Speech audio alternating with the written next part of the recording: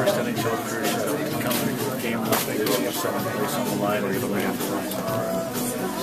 How does that feel right now? How can you gulp that all in right now? Well, I couldn't ask for a better timing.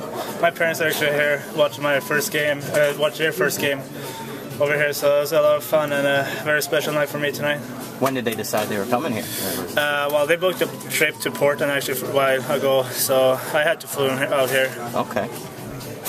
So, this is really a nice night for you. Yeah, very, very good night for me, and I have to thank all the guys for making this night very special for me because they battled really hard tonight. When you heard Ryan was going out, were you excited? Yeah, of course. I've been waiting for this game for 2.5 weeks since my last game, so yeah, I was really excited. Obviously, with 7th place on line, pressure, but you first 3 wins were via shootouts. I'm sure pressure.